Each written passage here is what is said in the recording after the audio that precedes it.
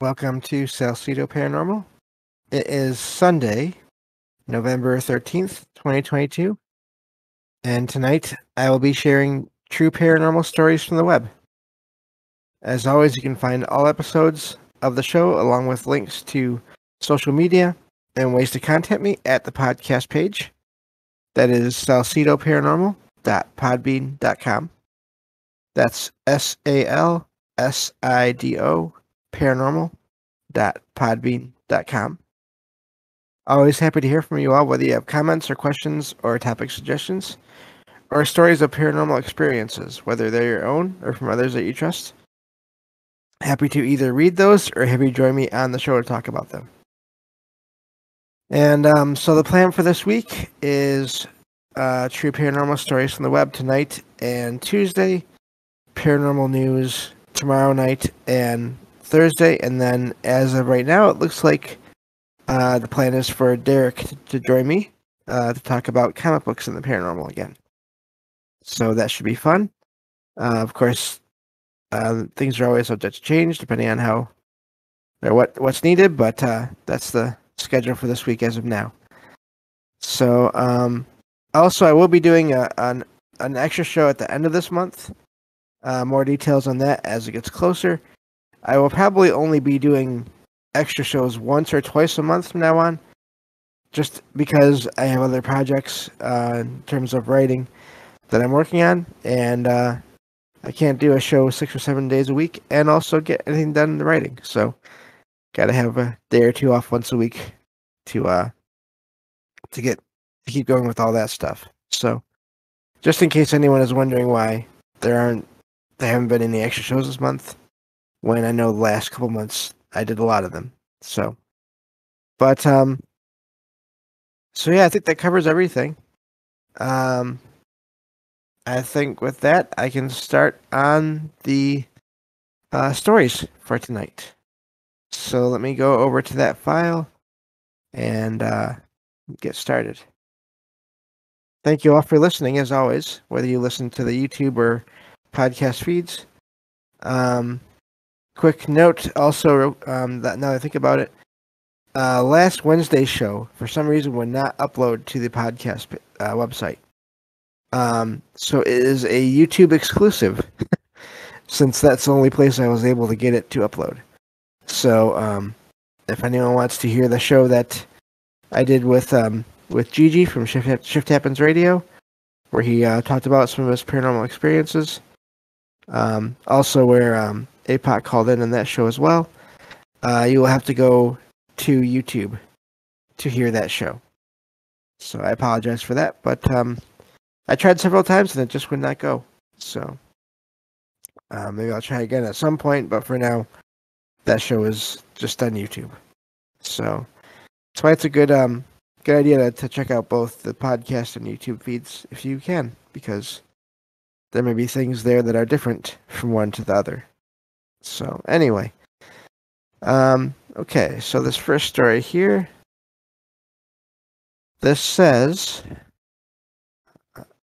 I figured I would share my ghost story that took place about 5 years ago, because why not?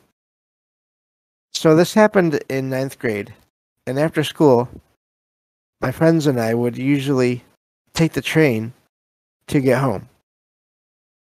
On this particular day, it was only me and one of my good friends, sorry.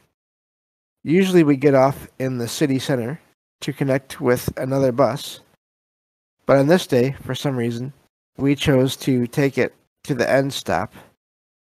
We were tired and sleepy from school, I guess. And so we did, but this had now added an hour or so from our already long day, so we were rather keen on getting back home.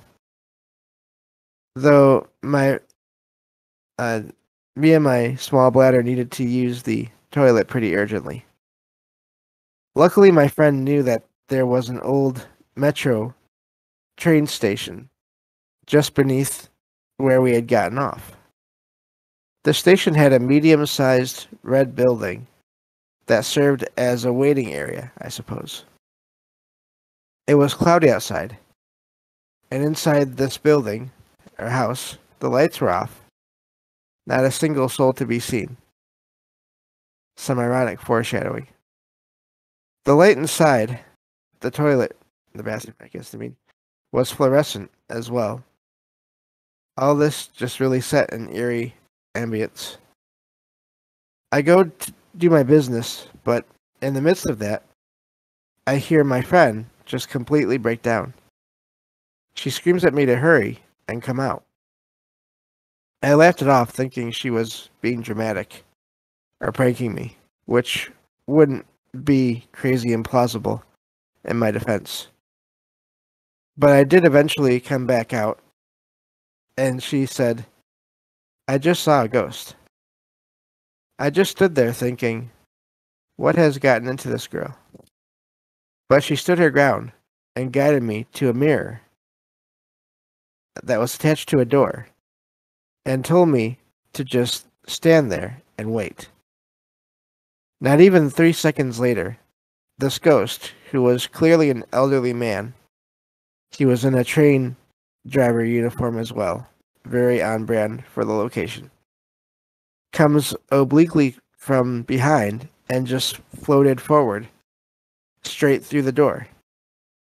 It all happened very quickly, and so at that point, I'm just screaming my lungs out, and we sprint for the exit. It was very intense and very interesting. It was very intense and a very interesting set of events, to leave it at that. There we go. I have never been opposed to ghosts existing. On the contrary, actually. But I've also found it hard to believe that they present themselves so similar to real humans. Now I know, at least. And so that's an amazing story. I wonder what they mean exactly by... Because they were looking at the mirror, and this figure floated forward. Doesn't that mean that it passed through them? Or do they mean something else? I'm kind of confused there, but it still sounds like they saw something. And it happened a couple of times. Once for the friend on their own, and then once for the writer and the friend. So it does sound like they saw something. I'm just confused as to if they saw this apparition come forward while looking into the mirror on this door. Does that mean it... I'm guessing that means it must have come from behind them, but I don't know. But still a neat sighting of an apparition of some kind. Could have been residual, especially if it did again over and over. I'm wondering about that. Or again, time loop. Hello, APOC, I see you there. That's funny. But yeah, so neat story there, and I think I'll just move on to the next story here. So I have to say, all these stories I found today, they were I was really glad that I did, because some of them, they only get more interesting to me anyway. So let's see here. Okay, this next one says, this story happened in my hometown when I think I was about 8 or 9 years old. My hometown is very small, though there are multiple neighborhoods and the occasional abandoned house left to rot.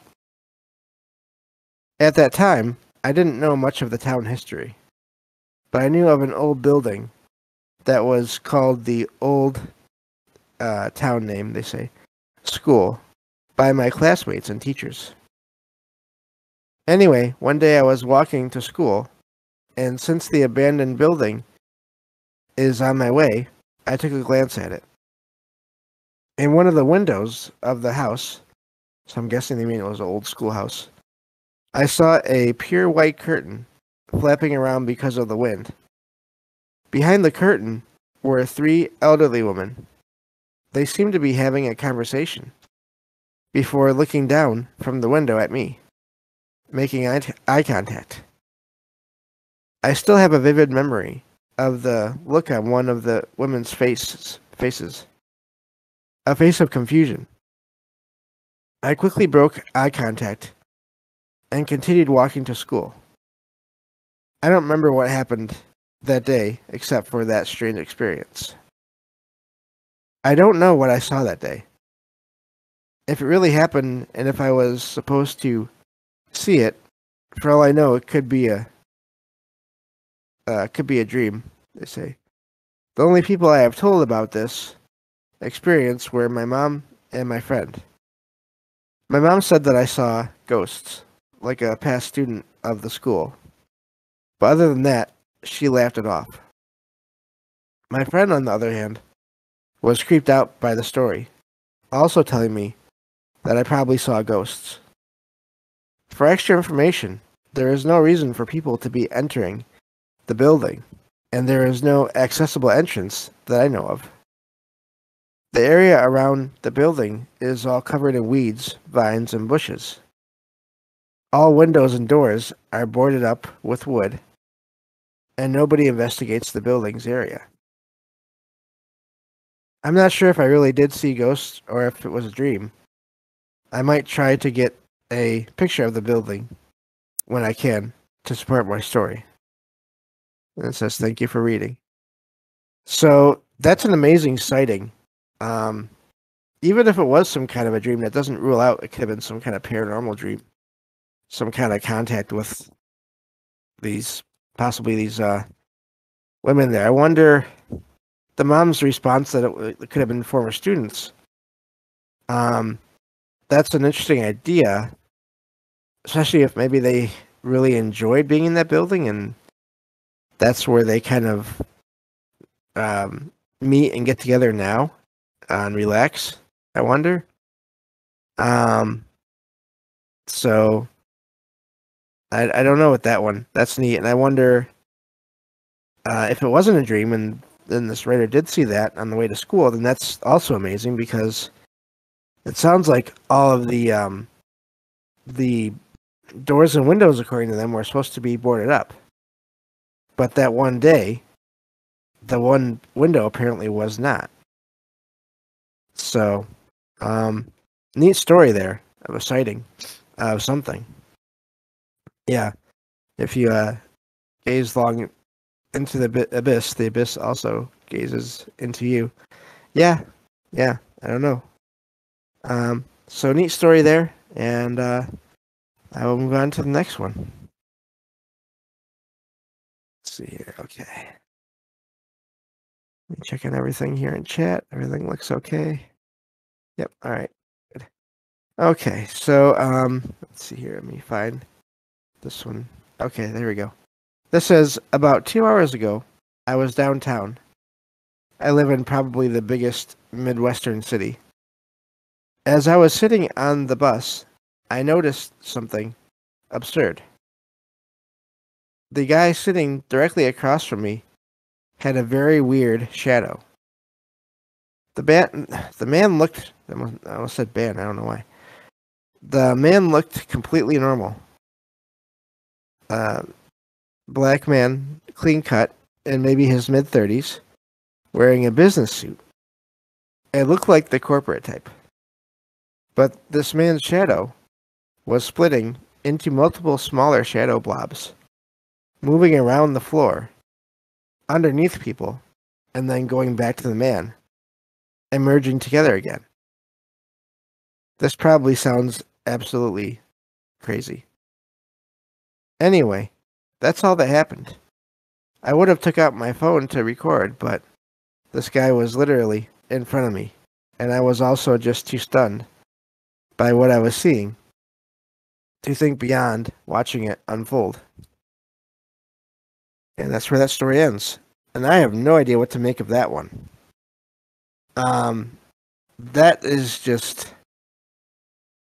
That sounds like some kind of energy transfer or a field going in and out of this man. The writer didn't say if they got a bad or good feeling from them. I mean, if obviously it wasn't too bad because he wasn't doing anything other than just sitting there. But really weird story. I've never heard of. Obviously, we've covered shadow objects, whatever you want to call it, figures, blobs, orbs, before, but never never attached to someone, as in like part of their shadow. So that is just blew my mind when I saw that today. Um, it says that the orbs were going underneath the people that were sitting in the bus. I wonder if there was some kind of, again, who knows what was going on, but some kind of energy transfer going on there, or if that was just how some kind of detection, or just, I don't know. It doesn't sound like there was any ill effects on anyone on the bus at the time. So, but it's just really, it sounds like, and now I just wonder, and of course I kind of waited to think about this until I read the story, but I wonder, so there's two things here that I'm thinking. If this man was not aware of this going on, then what does that mean? Is that his subconscious? Is that him? Or is that someone or something else? Or the other possibility is that he did know what was going on and it was intentional. And that doesn't necessarily mean bad. That just means he was aware of what was going on, what he was doing. So those two paths, either one is fascinating. But beyond that, I have no idea what to make of that story. Again, if you cover enough of these stories in these shows, you find patterns. You find stories that can kind of fall into one group or another, roughly, of course, never exactly the same, but just you have women in white, ladies in white. You have vanishing hitchhikers. You have transparent or translucent apparitions. You have shadow forms. Just that kind of thing. And so this does somewhat fall into that shadow form category. It's just so different from anything I've ever heard. So, yeah, really amazed at that story that I found today. So, I had to share that. And I have one more to go. And then we'll be done. So, let's see here. Okay. All right, there we go. It says, so last night I was outside at around 9:30 p.m. digging up some mushrooms that I didn't know much about so that the wild rabbits in the area wouldn't eat them, since they were near where we threw food scraps. I didn't have a flashlight or anything because the streetlights were just bright enough that I could make out what I was doing. This is kind of important for later in the way. I looked up because I heard a noise, and right now I don't even remember what the noise was. All I know is that my eyes made out what looked like a terrible, I guess, graphic design studio animation of a stick figure. They said a name there of a brand. I don't want to include that. Stick figure with no head. It just went up in a straight line and ended. And was booking it across my street. It looked like, height-wise, it was exactly half the height of the closest street lamp, which was mounted to a standard electrical pole. You know when you've been staring at a very bright light source for a while, and then when you look away or blink, you see the outline of that light kind of implanted on your eyes for a bit, like whatever shape the light was is dark, and then it has a sort of fuzzy gray haze around it. This is exactly what the stick thing looked like. Dark with the hazy gray outline, except it was moving.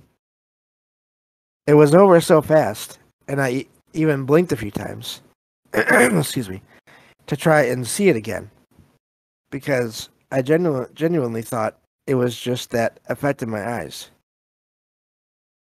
But I hadn't been using any flashlights, and the streetlight has a round, cloudy cover around the bulb, so I couldn't have even seen the light bulb itself in any way. I'm still not incredibly sure that this wasn't my eyes playing tricks on me. In fact, I'm really only about 60% sure that it was real. I'm just posting to share and see if anyone else has seen something similar. At least in the moment, it was so scary to me, and I was so convinced that I'd seen it, that I literally started crying back inside. I'm possibly being overdramatic. I just had no explanation. So that's the end of that story. And they were wondering about anyone else seeing stick figures, and the answer to that is yes. That is a thing that people see once in a while. That's a whole other category of apparitions, if you want to call them that, entities, whatever. And sometimes they're more complex. They're made of multiple sticks to make up the figure. Other times it's more basic, like this one apparently was. But still amazing that they saw this stick figure outside at night like that. And it was only visible, I'm guessing, because of the street light, even though the light wasn't that bright.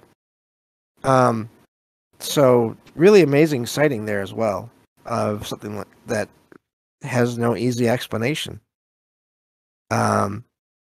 So yeah, I mean, I used to think that all these figures that people see were exactly what they saw, but then finding stories over the years of multiple people looking in the same direction and seeing different things, now it makes me wonder if these stick figures look differently to other people.